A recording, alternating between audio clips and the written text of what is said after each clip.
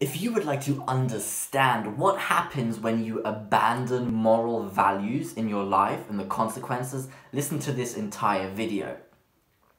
Alright, so I would like to discuss what happens in your mind, in your behavior, and in society if moral values in the individual citizens are dismissed with or they are abandoned. And I will refer to the example of the decay of the popularity of Christianity in Europe, specifically Europe, and what that sort of towards, I'd say, in the 18th century and the consequences that followed up in the 19th century.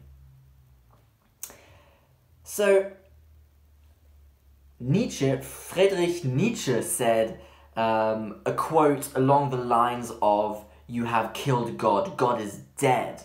And I think he wrote that towards the end or middle towards the end of the 18th century. And what he was referring to was the decay of the belief, the faith in Christianity or in God of the European people. So Christianity had lost its popularity because science had gained momentum and became significant and was valued.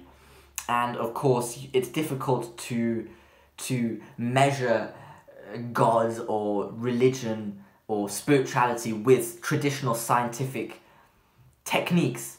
So the emphasis on science, which was not able to measure religion, led to the degeneration of religion because it was dismissed with as just purely dogmatic or too wishy-washy. And Nietzsche predicted what would occur as the outcome of that, and he predicted that people would have a void within them because they would have no more moral values which the church originally delivered to them. They wouldn't have these moral values, so there was a space.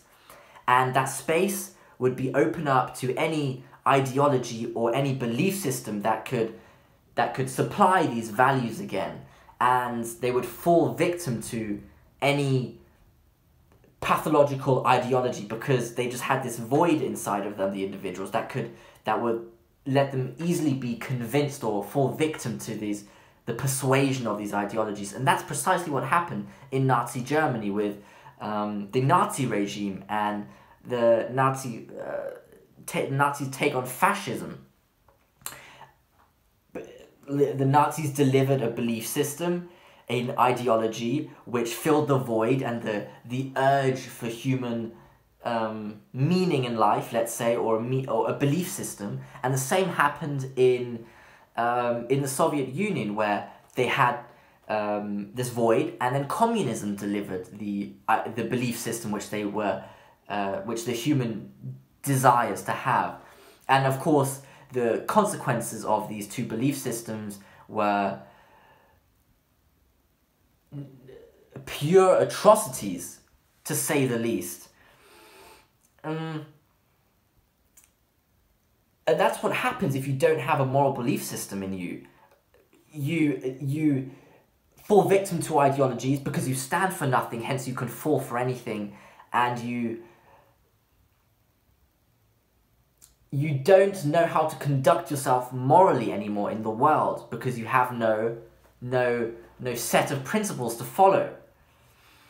And Carl Jung described this nicely as what happened when the Christianity lost its importance. He said,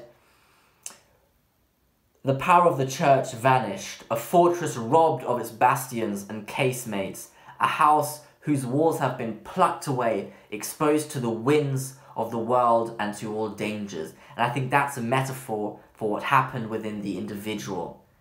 The individual was left bare to the challenges, the obstacles, the harshness of life, without the faith anymore in the good. And what also I find very interesting is, in the book Archetypes in the Collective Unconscious, Carl Jung also says something interesting. He says, dogma of the church was actually the method to prevent individuals from manifesting their shadow behavior, their evil behavior, because dogma is like rules that the church would teach, but without any reasoning or any scientific reasoning of why to follow it. It's just like a rule and you should follow it without any like proof, you know? And the dogma was set upon people to prevent them from manifesting their destructive behavior. And now that the church was gone, the dogma was gone, so there was nothing preventing people, let's say, from manifesting that behavior anymore. And that's what maybe is occurring nowadays also, that the absence of moral leadership has led to people deteriorate in the moral in their moral compass. They struggle to tap into their moral compass, maybe because they're not guided to, nobody teaches it, let's say. And that can lead to destructive behavior and damaging behavior to oneself and maybe the people around you. I'm not saying that dogma is good, but the consequence of the dogma having dissolved maybe is what's maybe some destructive behavior. But I'm not saying that the dogma was good in the first place, but it's just an observation of what has happened. There are probably pros and cons to it also, but that's something that Carl Jung discusses, which is quite interesting. So that's what happens if you abandon moral values on a macro level. I mean, each individual will have to abandon the values, but then the societal outcome is essentially what could represent them as the atrocities of the 20th century. So, thanks for listening. That was it.